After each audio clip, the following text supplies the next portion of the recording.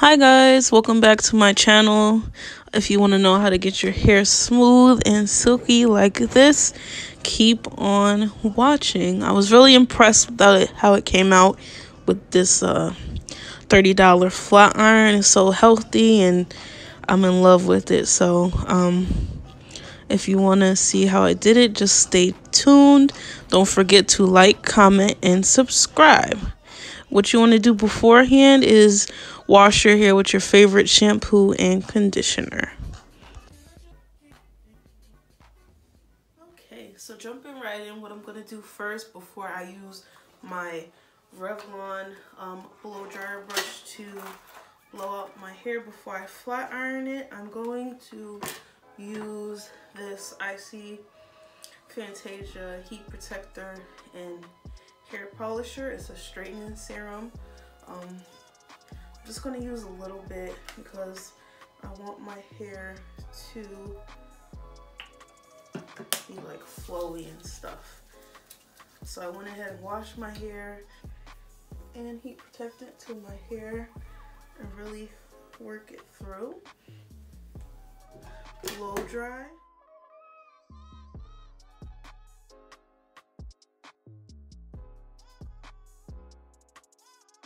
Alright, so I'm going in with this Revlon blow dryer brush. I really like how it works. You gotta really concentrate it on your roots because the heat is coming out at the bottom of the brush, like on that flat part. So that's why I'm really taking my time and combing through my hair to make sure that it's dry. My hair does take a long time to dry, so I do pay close attention to the roots especially. This, you can use like a regular blow dryer and a comb attachment, but I prefer the brush. It's just more comfortable in my hands. I'm left-handed, so I'll be like clumsy sometimes trying to do my hair, but this brush really makes it easy. You're detangling and blow drying your hair at the same time.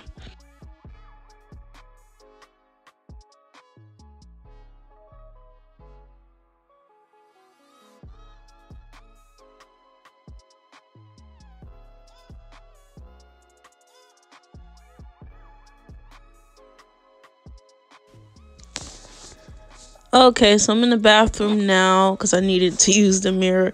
This is a flat iron I'm using. I got it off of Amazon for under $40. It's a KIPOZI flat iron. I like this flat iron. I was thoroughly impressed for it to be so cheap. Because I see a lot of people using like that Baby Bliss. I never looked at the price, but I always assumed it'd be more expensive. But I like it because it has a digital temperature control. The highest it goes is 450 degrees, and it heats up really, really fast. The flat iron itself is pretty wide, so if you do have shorter hair, I would recommend getting like a smaller flat iron just so you can get to your roots better. But I'm gonna go ahead and take my fine tooth comb and use the chase method to flat iron my hair. And what that is you just hold the comb on your hair and make it go in the same direction as the flat iron, so your strands all go in the same direction. And the steam is from the heat protectant. I'm not burning my hair. And you want to use heat protectant. That's how you get rid of the chances of you having like a burnt hair smell. And my ends are pretty ragged, so I'm gonna go ahead and trim those now because I can see it better when my hair is straight.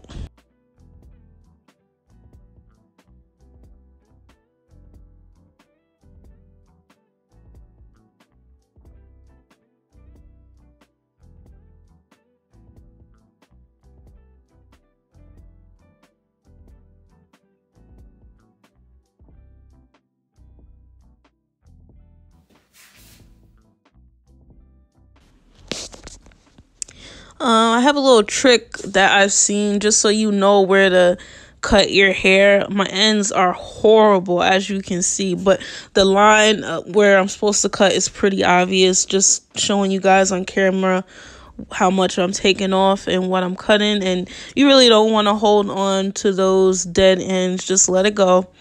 It is hair, it will grow back, you know, and keeping the dead ends actually causes more breakage because your hair like can split, the entire shaft can split. So just get rid of them while you can. I'd say every 3 months or so I would trim your hair, depending on what styles you wear.